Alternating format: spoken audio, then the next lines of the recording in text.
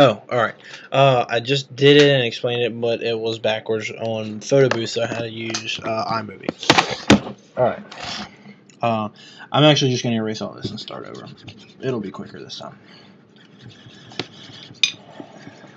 Okay. So, I think I might have just messed it up. Alright. Actually, let me see what the lighting looks like if I turn this off. Okay, that's cool. Okay, so I've already explained this to you why that's 81 over 16, because with that negative, you flip it and make this a positive.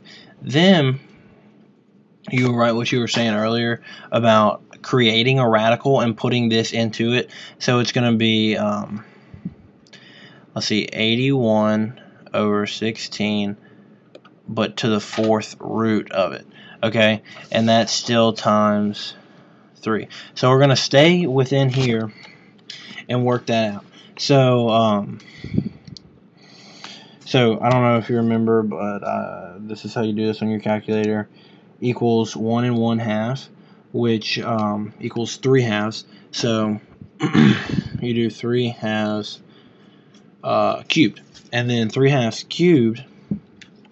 Go over to cubed. Oh, hold on. Equals 3 3/8.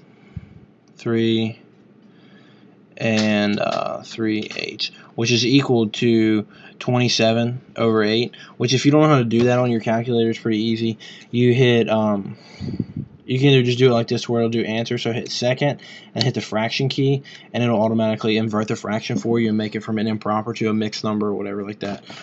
So it's 27 over 8, which is the answer that we came up with. So quick recap from this first step.